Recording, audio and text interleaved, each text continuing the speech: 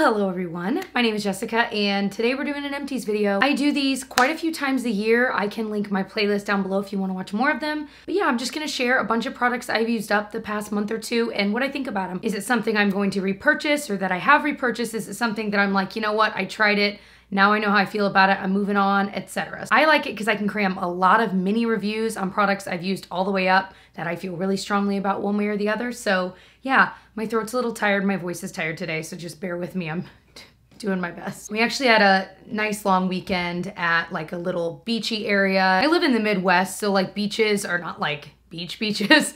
But it was nice to kind of get away and camp just a little bit. And so I just feel like still tired from this weekend. So I'm just like, I just had some espresso. I've got some tea steeping I think I'll be sipping on here in a minute. So let's start with some makeup things I finished up. First thing I finished up is the little Bobbi Brown Corrector in Light Bisque. There's a little bit left, but honestly, it's so old and gross. I've already repurchased. I've already made a dent in the new one.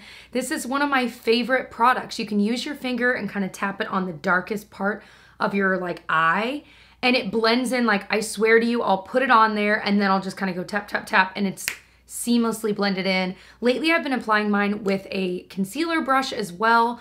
I use it alone all the time. Sometimes if I want even more coverage, I'll add another concealer maybe over here, but I swear by this product. It is one of my favorites. And so yes, I've repurchased, and yes, I will continue to repurchase. Also, fun little secret. So the box, it's not even a secret, but what I'm wearing on my lips today, I actually just threw on the MAC liner in Dervish, which is my favorite color. And actually the only reason it is currently out is because my 2-year-old had it and was drawing on our dresser. And that was the first time she's ever done something like this. And I was like, so it begins. But I put this kind of lighter colored Buxom gloss. It's their full-on plumping lip cream in Irish coffee. And it's kind of a nice like light color, but if I put it on my lips alone, it was too light for me. But if you color in your lips with a darker color, like a darker lip liner, I mean, this isn't dark, but it's darker than this, it looks so nice. And then my lips are super dry, again, from just like not getting enough sleep, being in the sun this weekend. And so I feel like it's making them look healthier than they really actually are. Another makeup item I used up is the Hourglass 1.5 millimeter liner. I love these, but I did find a dupe in the Revlon Color Stay micro liners. And the other complaint I have, listen, the Hourglass ones like break or something, where I feel like I'm not able to get all of the product, and like if you squeeze it too hard while you twist it, it'll just stop being able to twist. And I've owned probably 6 of these and like used them, and they always, I just feel like the mechanism, there's something wrong with it. I don't know how to explain it. But these are 18 bucks. The Revlon one is the exact same thing. This teeny tiny point. I love like tight lining between my lashes with this. So this is actually the one in Canyon, which is the brown, which I do like. But this I have repurchased a lot, but will not be repurchasing anymore because I think the Revlon one is genuinely exactly the same for half the price. And that's the kind of a product you run out of very fast. Another one I treat as makeup because I use it as a part of my makeup routine is the Paula's Choice Super Light Daily Wrinkle Defense. This is my sunscreen. I use this as my daily sunscreen and moisturizer in one. It's got a little bit of a beige tint to it, so if you have a skin tone near mine, I think you would love it. If you have a deeper skin tone, I think this might look ashy on you. It's like the perfect non-oily, non-greasy sunscreen, but it also adds a slight bit of coverage, and so I love it. I'm literally used the last bit of it today. I think there might be a tiny bit more. I think I've gone through like 3 of these. I think I already have my next one to use, but I'm currently using a couple of other sunscreens. But yes, I'll be repurchasing. It's my favorite. I'm enjoying the Supergoop one, but it's super glowy. So if it's a day that I'm gonna be sweating a lot, I don't love to wear that because I feel like the glowiness plus my own sweat is probably a bad combo, which is where this comes in. The Laneige Lip Sleeping Mask is another one I used up. I've used up, this is probably the second one of these, like I fully used up. I like them. I know there's kind of discussion of, do they really help your lips or not? All I know is that I love wearing this like all the time, not just when I'm sleeping. My lips look pretty and healthy. And honestly, this has been empty for over a month and I have missed it in my life. So I know I'm gonna repurchase. I am curious about like the vanilla one they have. I heard mixed things about like they had some mint chocolate ones and stuff. I heard mixed things about some of those. I don't know that it's like life-changing for your lips, but I know I like the way my lips look when I have it on when I'm out and about. So yes, I will repurchase. Last makeup-y one before we get into skincare, hair care, and body care is this Farsali Unicorn Antioxidant Lip Mask. Awful. I think it's been discontinued, and I'm pretty sure it was pulled off the shelves like weirdly fast. Like this released not that long ago and it's already been pulled. I don't know what the deal was, but the reviews are awful. I'm gonna add to that with my own negative review. It dried my lips out. It was the only thing I could figure out that was making my lips so dry. It was this. So it's a bummer because it was not cheap and I did buy it with my own money and the packaging's pretty, but ugh, terrible. Let's move on to skincare, shall we? So I have quite a mix of some things I really, really liked and things that, you know, as I was looking at like the price breakdown of some of these products, I was like, oh my gosh, that is so expensive. Like maybe it's not worth the money, you know what I mean? One that I've loved for years is the IT Cosmetics Bye Bye Makeup Cleansing Balm.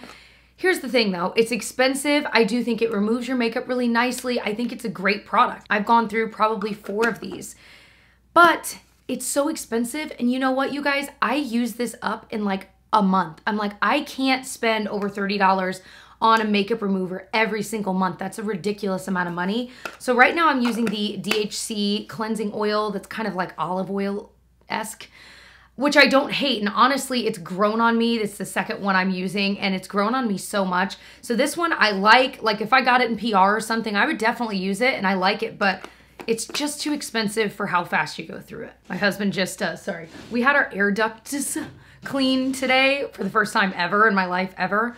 And we're hoping it kind of helps. They'd never been clean and this house is probably 25 years old. And we're hoping it helps with just like allergies and what we're breathing in and stuff. We got a good deal on it, so we're like, all right. But it meant that like I was gonna film hours ago and now it's like 3 p.m. and we have to get Gigi from my parents in like 2 hours. I'm like, how am I gonna film and edit this in 2 hours? I have no idea. Especially since I'm still talking, aren't I? But anyway, Tyler just delivered me some matcha tea and it's a little Ratatouille cup. There's Remy. The next one I do think is overpriced. It is the Clarins Double Serum. This is like 80 something dollars, you guys.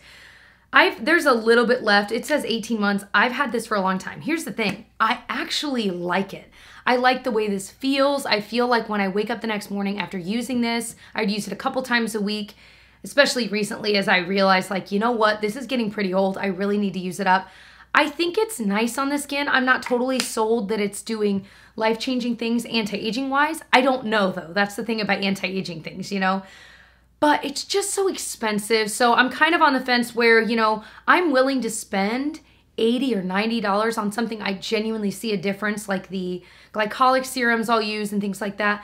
But for this, I was like, I don't know that I noticed enough of a difference. So I liked it, but I'm not gonna repurchase it. Oh, one that's probably half the price of that is from Paula's Choice. This is the Omega Plus Complex Serum. So it's got chia and flaxseed.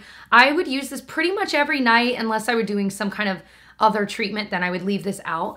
It was a serum, but it's in like more of a moisturizer formula, which I liked. And what was kind of nice is I had like a peptide booster or like a niacinamide serum, and I could mix those with this and then put it on my skin and it would kind of save me some time.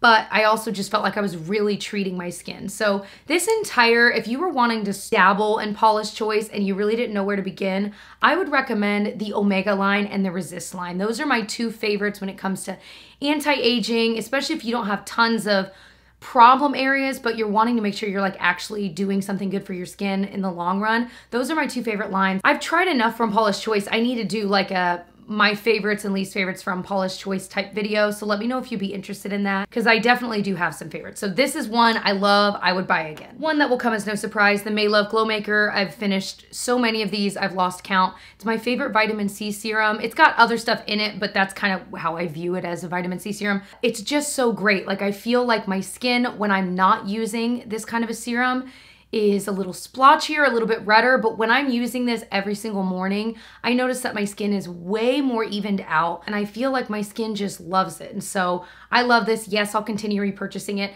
I think the price tag of, I think it's 27, 28 bucks is very fair for this kind of a product. I go through a couple of these a year and it's just my favorite. It's the first thing I put on my skin before I put on like moisturizer and SPF and stuff, and it's just great. And it doesn't pill up or anything under makeup if that's something you're curious curious about. I don't get the hype behind this one. This is the Fresh Soy Face Cleanser. People freaking swear by this. Like they love, love, love it.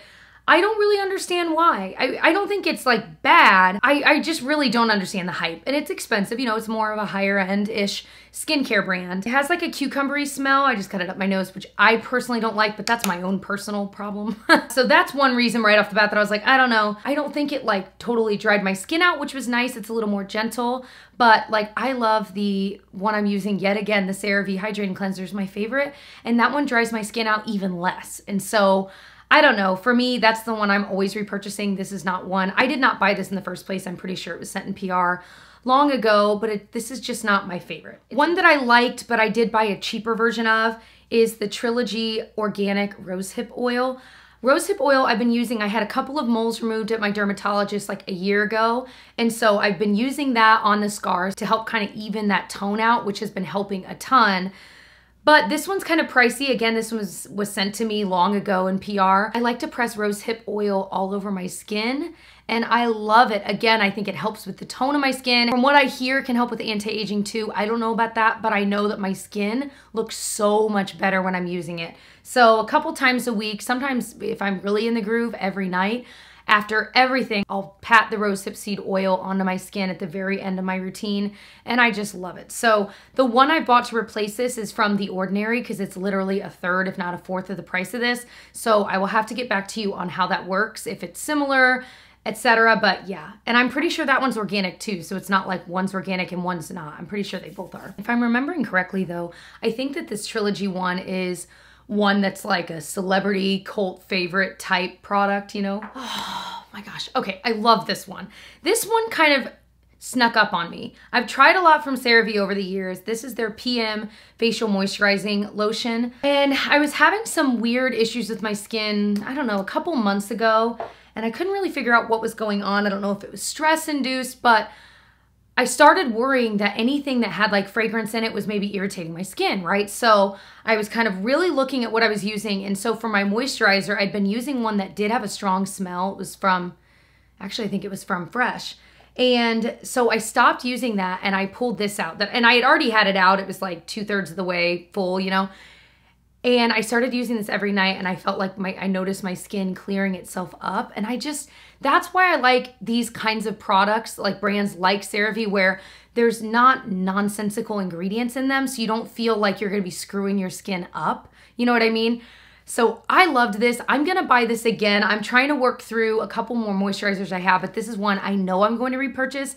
And this is one I would recommend to like family and friends if they're like, I need a nighttime moisturizer that's not gonna mess with my skin. I need it to like do what my skin needs. That's what I think this does, and I love that. This one, my husband and I, neither of us could finish. This is from Ren, and I do like quite a few products from this brand, but this is their Clean Screen Mineral SPF 30. It's supposed to be mattifying. Here's the thing, he was using this, like this was gonna be his sunscreen for his face for every day, you know? And so he put it on and like the first week or two of using it, he was like, I don't know, Jessica, that sunscreen, it's like my face, I can't move it, like it's just tight. And so finally, I remember like I was gonna go on a run or something. He was like, if you haven't put on SPF, try this. I'm like, okay. And so he kept telling me like, my skin feels tight. I don't think I like it. Like, it's so weird. I'm like, okay, Tyler, let me just try it. So I tried it and he was right, man. Yes, it's mattifying, but it like almost freezes your skin in place. And so you just feel like there's this film on your skin that you just can't quite shake. And so finally he was like, I can't use it anymore. I'm like, that's fine. So I told him I would put it in the empties bin to be able to tell you guys about it, that meh, I just don't think this is the greatest. I mean, you just feel it. It's just awful. Body care wise, I always have one of these, the Tree Hut Shave Oil. So I was looking these up to find them online to link for you guys, like in the description box. They have like 3 different scents now. And so the one I want to try next, they were sold out at my store. So I ended up buying like a Venus shaving cream type thing. And actually it smells good, but it's just not as easy to use as this. So I'm going to use it up. But when I repurchase this next, which I will, I'm gonna get, they have a vanilla one on Ulta's site, but they also have like a coconut lime, and then they have one other one. So yeah, I'm so curious, and I love that they're expanding this line. So it's just one of those unsung heroes. You can find it at most drugstores. I don't know if you can find every scent everywhere, but I absolutely love it. I've repurchased this so much in the past year or two. It's just So good. Another fave I continue to repurchase is the Neutrogena body oil, the fragrance-free version. I just put this on my skin every day after the shower. Also, I got a little sunburn. Y'all, it does not feel good, and it was my own fault. Tyler got a little bit of sunburn as well from this weekend. Luckily, Gigi was slathered so much that she didn't, and I'm so glad.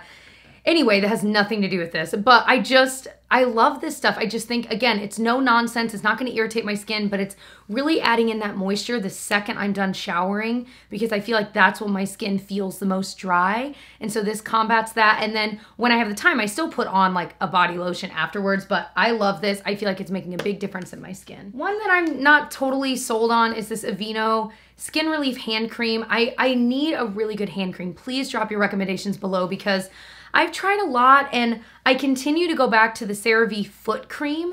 That's my favorite. That's the stuff that I'm telling you makes a huge difference in your feet. After like 2 weeks of using it, your feet will be baby soft because it works like chemically with your skin, not like a physical exfoliant, you know what I mean?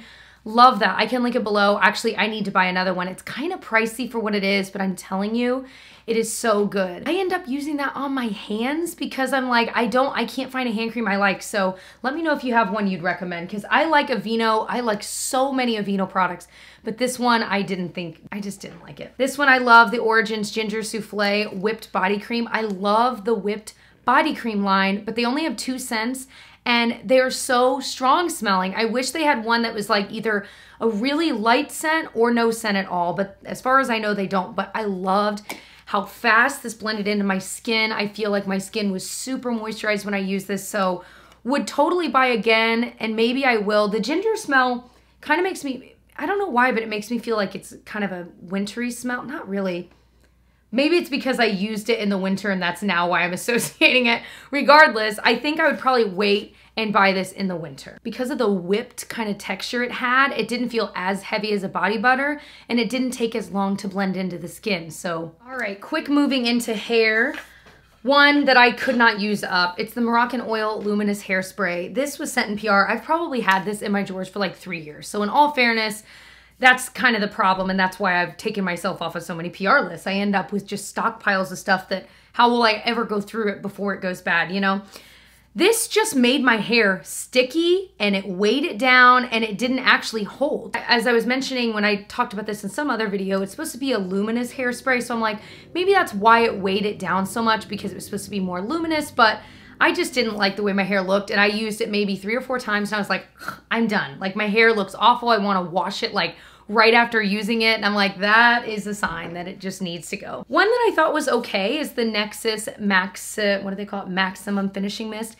When I bought this, it was at Target on a sale. This was like 1.5 years ago. On a sale on an end cap, and it was like buy one, get one free. I'm like, oh, sweet, I've never tried that. I thought the packaging was pretty, if I'm being honest. That's why I wanted it. So I bought it, and so I was like, sweet, and I don't know how much each one was, maybe like $12, so I was getting it, buy one, get one free. Then I saw that the regular price for this, like anywhere else online, is like, I don't know, $7. I'm like, what? So just keep in mind, it's not an expensive hairspray, which is nice, and I feel like Nexxus is a pretty good brand. I just thought it was fine. I ended up with 2 of these. Did I use them both up already, or maybe I've only used one? It's okay. I still love my Bedhead Masterpiece. That one is always gonna win out, but it wasn't bad if you were like in a pinch and you needed one. It holds okay. And this is supposedly, I think, their strongest hold. I don't think it's a super strong hold, but it's okay. The smell is very just like cheap hairspray smell, so just keep that in mind. It doesn't really smell good. Next is this Hask Chia Seed Dry Shampoo. This one was like around $7 or $8. I needed a dry shampoo, and so I didn't want to spend like, I love dry shampoos, and I have ones that I love, but they're all like $20, $30, and I'm like, I don't want to spend $30 on dry shampoo, but I use dry shampoo every other day, so it's important in my routine. So I was like, well, maybe I can find ones that are a little cheaper that I like. So I tried this one. It was just okay. Honestly, the smell of it, my hair, when I would use this, I can't explain it, but it would smell dirtier than it was. And it's not like, if you go smell it, it doesn't smell bad, but there was something about it that when it mixed with my own hair oils, it just smelled bad. And so that right off the bat, I was like forcing myself to use it up, and I did use it up, but I was like, I don't think I need to try that again. So again, it's another thing. I'd love your recommendations for like $10 and under dry shampoos that you love. I've tried Batiste, they're okay. I don't think they're awful, but they're not my favorite. yeah, drop your recommendations. I've got to find one I like that's cheaper. So that's everything. I feel like I like breezed through that. Maybe I will be able to edit this and get it up. We will see. But I hope you guys are doing well. I hope you're having a great start to your week. We have some really fun videos coming your way this week. We've got one that involves some groceries that I am really excited about. And then I've got some other ones I don't want to tell you yet, but you will hear about very soon. I love you all. I hope that you'll subscribe. I do 3 videos a week, like I said, without fail, pretty much every single week. And I'd love to also say hi to you over on my Instagram. It is at It's Jessica Braun, and I'll see you guys in my next one. Bye.